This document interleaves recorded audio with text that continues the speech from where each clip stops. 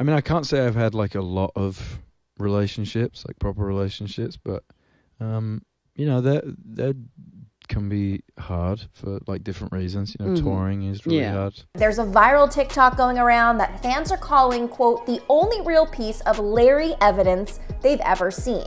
Larry being the ship name for Harry Styles and bandmate Louis Tomlinson. There's a long-running One Direction fan theory that Harry and Louis secretly dated for years.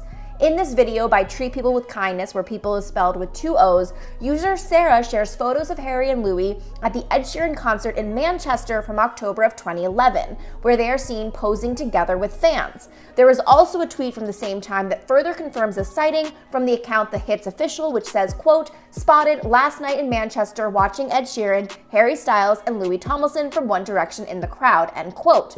Now, in 2018, fans discovered Louis' unreleased song All Along, which still has not been officially released to this day, but is now resurfacing with this viral TikTok connecting the lyrics of the song and the sighting together. As the lyrics of the song have the verse, quote, we saw Ed in Manchester, I held you while he played. Every time I hear these songs, it takes me to that place, end quote. So fans are convinced that this lyric is about Harry because there is proof that Harry and Louis saw Ed Sheeran in concert in Manchester.